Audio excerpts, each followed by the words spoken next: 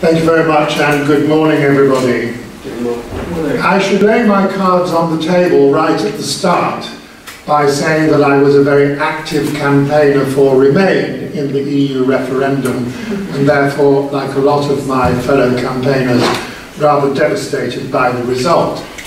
But as most of you will know, the Prime Minister, Theresa May, has said Brexit means Brexit, and therefore for most of my talk I will assume that we will indeed leave the European Union. I have to say in parenthesis that it did strike me that Brexit means Brexit was about as helpful a statement as a banana is a banana. The timetable for withdrawal is already reasonably well known. The Prime Minister has said we will invoke Article 50, which is the clause of the Lisbon Treaty which allows a member state to leave the European Union by the end of March 2017. There will then be 2 years of negotiations with the other 27 member states on the withdrawal mechanisms, which are extremely complicated. And only after that, therefore, in March 2019, at the earliest, can we expect Britain to be outside the European Union. Now that will be quite a wrench, because of course we have been members for over 40 years, and a huge number of our laws are intimately linked with European legislation. And indeed much of our trade, of course, is with other members of the European Union. And in the course of my remarks, I'll look at trade, as well as immigration, students, and cultural diplomacy, while of course emphasising the Commonwealth element. Now the Daily Express, for one, amongst the newspapers, has been triumphant about the Brexit vote, arguing that this will mean that Britain can have much stronger links with the Commonwealth and totally recalibrate its trading relationships. Unfortunately, that is based on a rather uneconomic assumption, in the sense that the amount of trade Britain has with even significant Commonwealth countries like Australia is considerably less than it has with its near neighbours in Europe, which is partly a reflection of geography, but also a reflection of our 40-year of membership of the European Union. 44% of our trade is with other EU partners, just over 1% is with Australia, and therefore the articles that have appeared in the Daily Express and the Daily Mail and others suggesting that it would be easy just to switch our trading relations are frankly way off the mark. Now it was rather odd during the EU referendum that all Commonwealth citizens legally resident in this country were able to vote, but EU citizens, with the exception, of course, of Brits and of Irish citizens, were not. Perhaps unfair, given that the EU citizens, of whom there are probably about 3 million, had most to lose by a vote in favour of Brexit. Now, at the moment, our trade, Britain's trade, is governed by European rules. We are, since being a member of the European Union, all our trade negotiations have been within the framework of European negotiations. And Europe, the European Union, is in the process at the moment of trying to finalise some often quite difficult trade talks with major partners. You probably have heard of the rather controversial transatlantic TTIP that the EU has been trying to bring to conclusion, not very successfully, but it's also been talking for 7 years to Canada, and we can expect trade agreements with many other members of the Commonwealth as well through the EU. And in fact, the EU, thanks to Britain's membership, does already have trade relationships and aid relationships with many of the Commonwealth member states, particularly those in Africa. 18 of the Commonwealth member states of the 53 are in Africa, and really from the 1970s onwards, thanks to Britain joining what was then the European Economic Community in 1973, a special relationship was established with those African former colonies as part of the so-called Lomé Convention.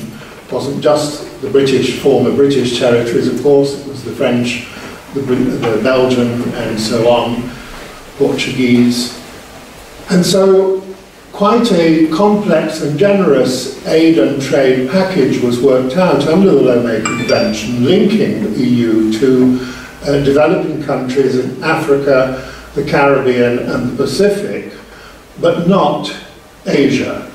The feeling at the time, and I covered the Lomé Convention negotiations when I worked as a journalist based in Brussels, was that countries such as India and Pakistan were just too big to be able to enter into such an aid and trade arrangement, and therefore separate things had to be negotiated. And many of those Commonwealth countries that have benefited from originally the Lomé Convention, which was then replaced by the Yaoundé Convention, and more recently by bilateral economic partnerships, have really valued the fact that Britain, within the EU, has in a sense been able to champion the cause of particularly small and vulnerable Commonwealth countries. When Britain leaves the European Union, that will no longer be the case.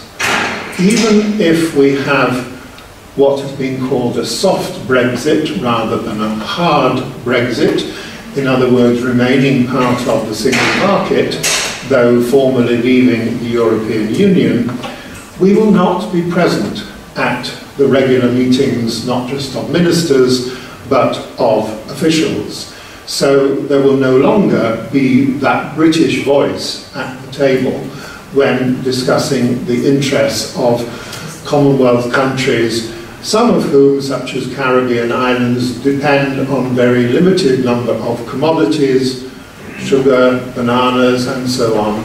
As I say, Britain in the past always championed those causes, but that will no longer be possible in the post-Brexit world. Of course, trade isn't everything. There are other issues. Indeed, it is generally accepted that a substantial number of the slightly less than 52% of the people who voted on June the 23rd did so, those who voted to leave, did so because of concerns about immigration, and in particular a wish to limit EU migration. Just to remind everyone, of course, as members of the EU, we are all part of the single market, and one of the four so-called freedoms of the single market is freedom of movement of people to work, to live, obviously to study as well in any of the 28 member states. And indeed, after 2004, when there was a dramatic expansion in the size of the European Union, taking in 8 former communist states, including 3 republics from the former Soviet Union, plus 2 Commonwealth islands, Malta and Cyprus, Britain was one of only a couple of countries that agreed that freedom of movement would operate immediately for the new member states. Other countries, such as Germany and France, insisted on a transition period. That was a major reason, of course, why so many Poles in particular came to Britain, and indeed Poles now make up the largest single ethnic community in this country. they've outnumbered even Indians.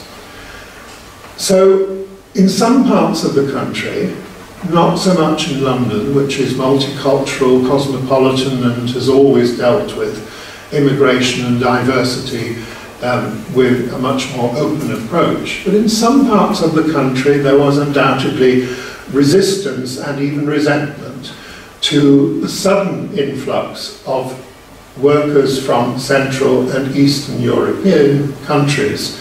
This was despite the fact that, in fact, some of those workers were desperately needed because they were prepared to do things which unfortunately native Brits no longer were, such as picking fruit in East Anglia and other not very well paid and fairly arduous forms of labour.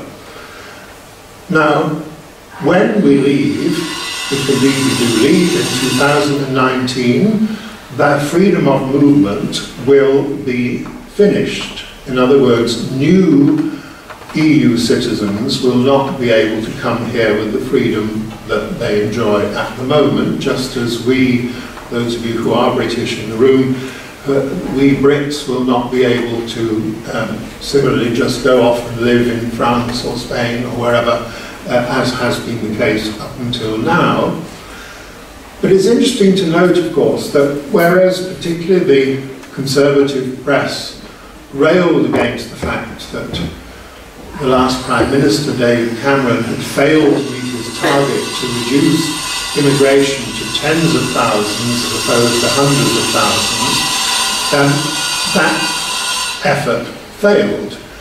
Latest figures were that last year was over 300,000 new people moved to the United Kingdom. Business is happy about that because many of them are young, educated and contributed very considerably to the British economy. But there has been some difficulty of adjustment in some areas because of pressure of services. So one of the many simplistic arguments in the campaign by the Brexiteers, by those who were campaigning to leave, was if we leave the EU, we can take back control of our borders, and that will mean, therefore, we will not have so many Poles, Romanians, Bulgarians, etc., coming in. And to an extent that is true, but it is also worth pointing out that despite immigration controls that have evolved in this country since the 1960s, even last year, with over 300,000 coming in, a majority was not from the EU. They were from other parts of the world, and not least the Commonwealth. In many cases, family members joining people already here, or workers brought in to do specific things.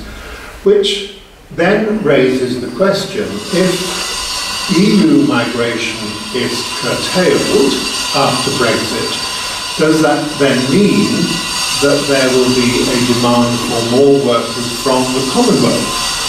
Instead of Romanians picking fruit in East Anglia, will we be recruiting Bangladeshis and Indians to pick fruit? One or two ministers in the current government have argued that British workers ought to do these sorts of jobs, but I'll believe that when I see it, as British workers have got used to a rather more comfortable form of earning a living. So potentially, on one hand, there may be actually an increase in opportunity for workers from the Commonwealth to come here, but because of the toxic nature of the immigration debate, I think it would be very difficult for any government, and particularly a Conservative government, to push that line. And linked to that is the issue of students. Now, this country, quite rightly, is proud of its academic institutions. In the latest international table, Oxford came out #1, and several other British universities were in the top 10, along with mainly American universities. And Britain has been a magnet for students, not least from the Commonwealth. to come here to study university degrees, accountancy, all sorts of trades as well as academic subjects. But the government has announced that as part of its campaign to limit immigration, it will be stricter on giving visas for students. This is bad for the universities, of course, because it will mean that they will get less money in fees. But I would argue it will also be bad for the Commonwealth, because it will be more difficult for Indian, Pakistani, Nigerian, or whatever Commonwealth nationality the students come from, to come to this country because of what I see to be as a major flaw of including student numbers in the immigration figures. So much of what I see for the future is actually quite gloomy. Those who believe, or believe the message that was put out during the referendum campaign that Britain would recalibrate its relations so that the Commonwealth would become more important as it used to be than it is now, I think are actually deluded. It is true, and I think it's worthwhile remembering, that a major reason Britain did not join the infant European steel and coal community and then the European communities as they evolved was because of Commonwealth links. Although Winston Churchill during the war, towards the end of the war, had spoken about a European vision and the possibility of a united Europe, after the war he did not recommend that Britain should be part of this new shape of geography because of the strength of our ties with what was at that time mutating from empire to Commonwealth. And much of our trading relationship was with Commonwealth countries. We, as people may remember, we imported butter from New Zealand and New Zealand land, things from Australia, which were, when we joined the European Union, largely substituted by European produce. But since then, many of the countries, not least Australia, who are in the Commonwealth, have recalibrated their own relationships. So for Australia, the important relationships are with China and Southeast Asia, no longer with what some used to think of as the home country. And I think it would be very difficult to alter that situation. But most of what I've been talking about has maybe been a little pessimistic, so let's try and give you some better news. And that would be in the field of cultural diplomacy, very much at the heart of this conference.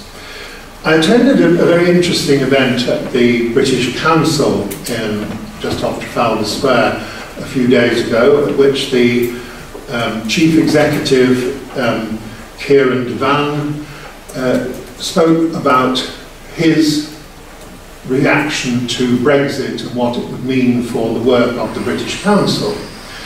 He also introduced what for me was a new concept, and one that I did find quite appealing, which was, instead of thinking about hard Brexit, in other words, leaving the single market and basically trying to swim alone, having cut all ties with the European Union, or soft Brexit, where we stay not in the European Union, but in the single market, he spoke of rather closed and open Brexit. A closed Brexit where Britain would retire into its shell and become a, let's be frank about it, declining middle-sized country which has already been overtaken from the 5th position in the international league table by France, thanks to the devaluation of the pound over the last few weeks. We're now number 6, and we can be sure that we're on the way down because others are coming up fast, overtake us. So there is that possibility, if everything went wrong and the leadership from government was bad, that we would have a closed Britain, a closed Brexit. And as Kieran Devan said quite correctly, that would be a terrible mistake. What we need, if we're going to have Brexit, is an open Brexit, where Britain shows that it is open, not just for business, as the businesses are all trumpeting at the moment, but an open society. That we don't turn our back on Europe. After all, we are part of Europe, even if most British people never quite understood that bit of basic geography. But we should also be open to the Commonwealth as well, because there are very valuable links, cultural links of all kinds. And so, particularly in an age where communication is so easy, where even in African villages many people have mobile phones and can do all sorts of not only banking transactions but communication with people through their mobile phones. We have a world out there with which we should interact, at least as much as we do already. And so, in cultural diplomacy terms, Britain really does need, or will need in the future, to, if it leaves the European Union, to rebrand itself and work out exactly what is the British brand, because from the point of view of many Commonwealth countries at the moment, we are Britain in the EU, and Britain outside the EU will be a different sort of brand. But it has to be an open brand, and British values and British arts and creative industries have an enormous amount to offer. But before I give the impression that we're therefore able to sail off into some rosy future as rebranded Open Britain in an open world, I have to sound a note of caution, because actually it's in the creative industries, which to my mind is such an important part of cultural diplomacy, that there is most concern about Brexit. A survey was done through one of the creative industries federations before the vote, and 98% of respondents said they were voting to remain because they depended so much on the free movement of labour. Theatres, for example, that have not just technicians but actors often who come from other European Union countries. Orchestras, football teams, you can name a whole raft of different cultural and sporting activities in which free movement has meant that Britain has an extremely high place in the creative industries and in sport. So again, in Rio, how the British team did extremely well, and British sport has been very good. But that shouldn't be a reason for us to descend into some sort of closed nationalism, but on the contrary, to make sure we remain absolutely international. And the creative industries themselves are crucial. Last year, the creative industries contributed £70 billion to the UK economy. That is a very significant amount indeed. It is also, interestingly, almost exactly twice the estimated cost of Brexit. According to figures released yesterday, it is going to cost Britain £35 billion to leave the European Union. For one reason, we're going to have to recruit hundreds of maybe, paradoxically, foreign trade negotiators, because we don't have any of our own anymore, because Europe, the EU, did all our trade negotiations. So, yes, I promised I'd be optimistic towards the end, but I have to say that I don't think the picture is all that rosy. And there's a little bit of me, in fact a big bit of me, that hopes that somehow, even though Theresa May said Brexit means Brexit. When it comes to the crunch in 2 years' time, it won't actually happen. Thank you.